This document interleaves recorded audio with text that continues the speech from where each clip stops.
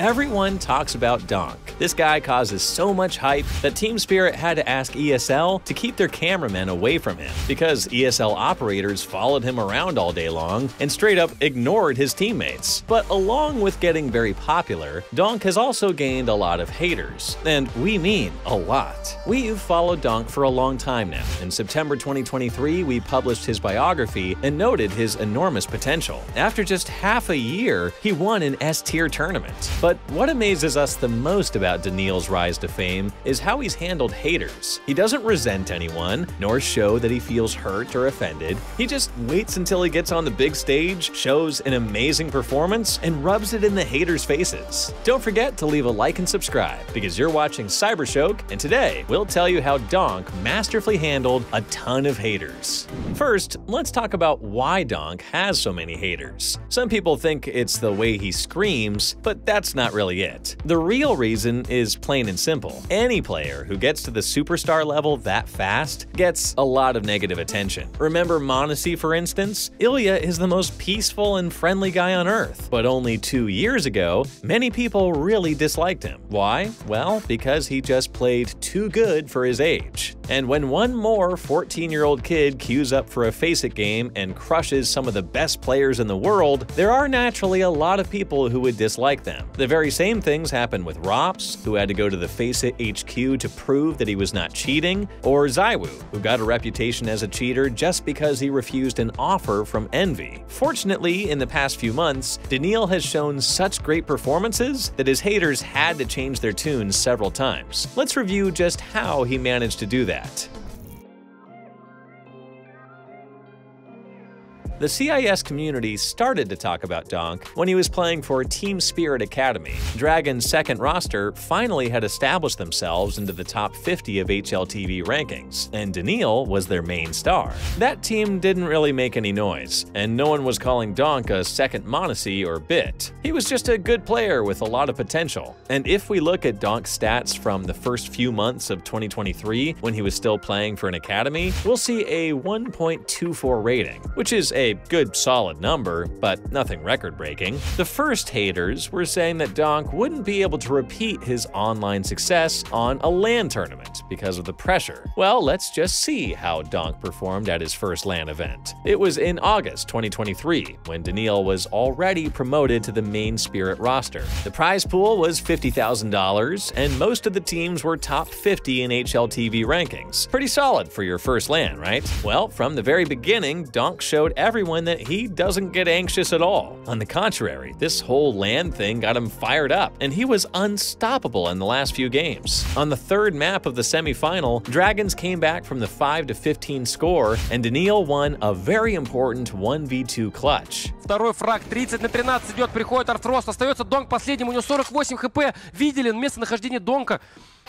Донк убивает пачку, 1 в 1. Ставить надо. Тима, ну второй раунд, не надо проигрывать так. Он успел поставить пачку, и теперь посмотрим за моментом в тишине. Донк без шансов.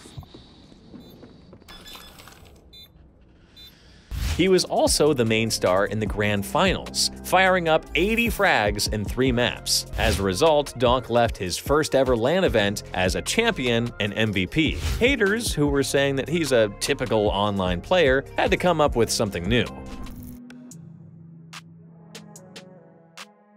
So then the haters started to say that the only decent team on that Serbian LAN was Virtus.pro, number 12 in the world. So it doesn't count. When Donk has to face an actual Tier 1 team, everyone's gonna see that he's totally overrated. Well, in just 2 months, Dragons qualified for an online tournament from Thunderpick with a lot of really strong teams. In the beginning, they got paired up against Complexity, number 8 in the world. Those guys just beat G2, Cloud9, and Liquid, so no easy fight there. But what do you think happened? 2-0 for Spirit, and Donk got the highest rating amongst all the 10 players on the server. In the game for a semi-final spot, Spirit faced the 4th best team in the world at that moment, MOUZ. And what do you think happened then? 2-0 for Dragons, and Donk comes out of the server with a 1.17 rating. What could the haters possibly have to say this time? Well, that was an online tournament, and MOUZ and Complexity just didn't consider those games important.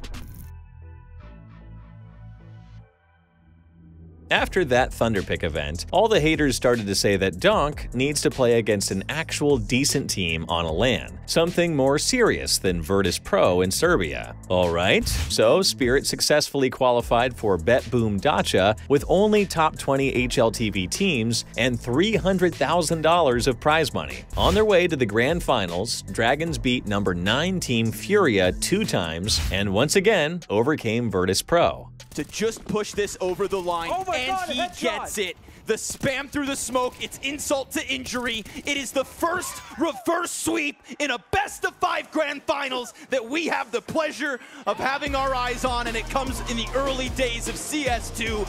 Team Spirit have pulled off the unthinkable. Team Spirit earned $180,000 on that event, and Donk got another MVP medal for himself. It seemed like the moment when all the hate should stop, but no, not yet. As you can guess, each of Donk's successes was more fuel on the fire for his haters, and they were coming up with more and more absurd arguments. For instance, after their victory at Bet Boom Dacha, some people said that wasn't really a serious event. Like, teams came there just to chill and relax. The $300,000 prize is meaningless because it came from a betting website. And 2 victories against Furia with 32-year-old Fallen?